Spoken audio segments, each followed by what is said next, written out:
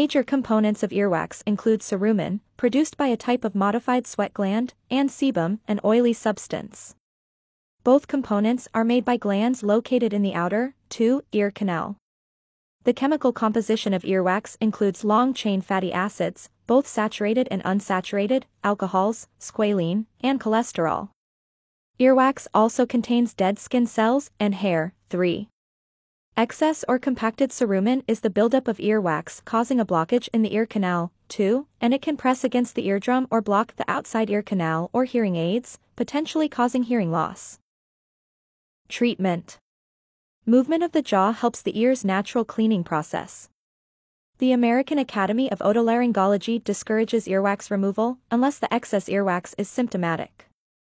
While a number of methods of earwax removal are effective, their comparative merits have not been determined.